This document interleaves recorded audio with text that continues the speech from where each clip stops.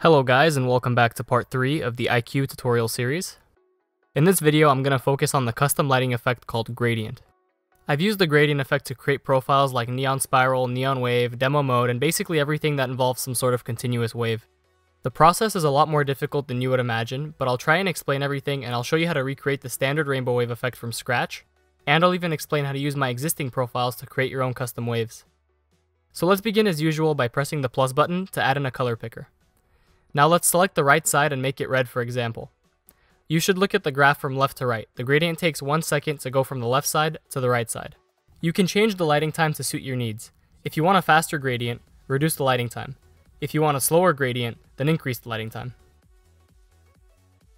So what you might notice here is that it transitions back to white too suddenly. So what we can do to fix this is to add in a third color picker, which will be placed automatically in the middle. This is a neat feature you can take advantage of, and I'll show you how in a little bit. Let's set this middle color picker to red, and let's set the red color picker to white.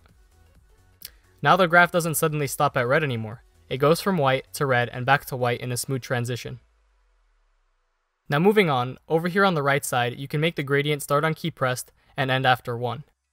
So now the gradient will play across the entire keyboard whenever you tap any key. If you want to make the gradient play only from the specific key you press, then you need to check the box that says play on key pressed. Now whenever you tap a key, it will play the gradient only on that key. Something I like to do to make it look smooth is I set the opacity at the end of the graph to its lowest. To do that, you just have to drag the color picker down like this. So now when I tap a few keys, you can see that the gradient doesn't suddenly end, but instead it fades into black slowly, which is more appealing to me. Let's clear everything now, and let's create a nice rainbow gradient. We're going to utilize the useful feature I mentioned earlier. Press the plus button twice. Now if we select the other color pickers and press the plus button, we will get 2 more centered color pickers. Do this until you have 9 color pickers perfectly spaced out like this. Now we have to follow the color wheel to create a perfect rainbow. Starting with red, then pink, purple, blue, cyan, green, yellow, orange, and now the last color picker should be red, which will create a smooth transition just like I mentioned at the start of the video. Now when I tap a key, it's going to be a rainbow gradient. Okay, so now let's move on. I'm going to set the effect to start with the profile and stop never. Now I'm going to select this first column of keys. This is where things start to get a little bit more complicated. We're going to create a continuous rainbow wave across the keyboard. To do this, you need to follow a specific pattern. I like to number everything because it makes it easier for me. Now let's select the second column of keys for this second gradient. Now like I said, this part's going to get a bit complicated. We are essentially going to shift the graph to the left by 1 color.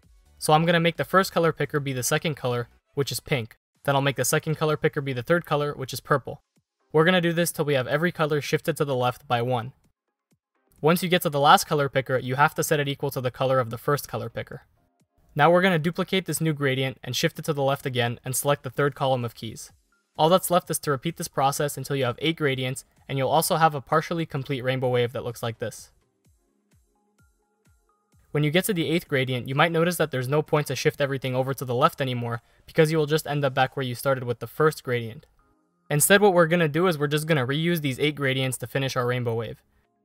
So take the first gradient, hold Ctrl, and select the 9th column of keys. Then we'll take the second gradient, hold Ctrl, and select the 10th column of keys. Repeat this till you have a complete rainbow wave.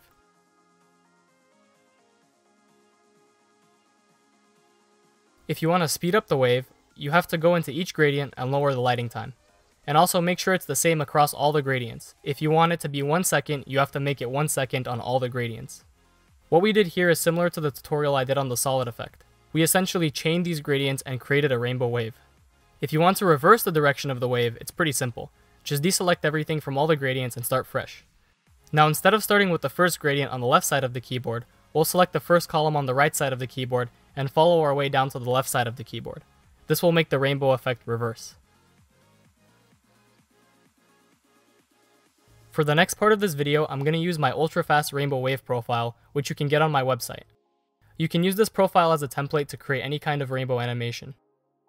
So I've got the profile imported into here, and as you can see, it's a really fast rainbow wave with the smoothest gradient possible. This gradient was created using a program, so don't try recreating it by hand. Just download this profile and use it instead. I'm going to slow it down by adjusting all the lighting times to be 2 seconds, and then I'm going to clear all the selections. Now I want to demonstrate with a time lapse what you can create using these rainbow gradients. As long as you place the gradients one after another, you will get a smooth rainbow animation. Remember to hold Control when you go back to use the same gradient on another key.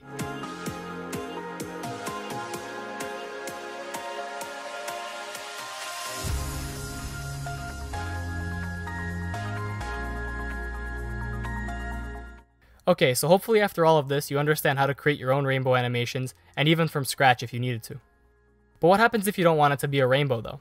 Say you want a continuous wave that is only red. Well, I've already created an exclusive pack that you can download if you support me on Patreon. This pack includes a wave for each color. However, I'll still show you how to do it from scratch if you want to. I'll leave a link to the pack in the description below if you want to download it and support me on Patreon. Let's start from scratch. A blank profile and a new gradient. I'm going to create the same exact setup as what we did for the rainbow wave. Now let's, instead of doing only one color, let's pick 3 colors. Say I want to have a wave that is only red, yellow, and blue. What you have to do is create a gradient using these colors. Unlike the rainbow wave, where I used only one color per color picker, I'm going to use one color per 2 color pickers, mostly to save time. The more colors you have, the smoother the wave is going to be, but I don't want this video to go on forever. So for the first 2 color pickers, I'll use red. Then for the next 2, I'll use yellow. And then for the next 2, I'll use a light blue, and for the last 2, I'll use a dark blue. The color of the last color picker is going to be the color of the first color picker, which will create a smooth transition back to the start of the gradient, as I've shown in all the previous demonstrations. I'm going to also slow this gradient down by raising its lighting time to 2 seconds. What we do next is the exact same thing as what we did for the rainbow wave. Simply duplicate the gradient and shift all the colors to the left by 1 until you have the required gradients.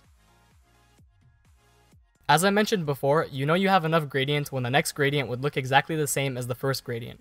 So in this situation, if I was to create a 10th gradient, it would look exactly the same as the first gradient, which tells me that I don't need to make any more gradients. All that's left to do is create the wave by selecting the columns in order as we did for the rainbow wave.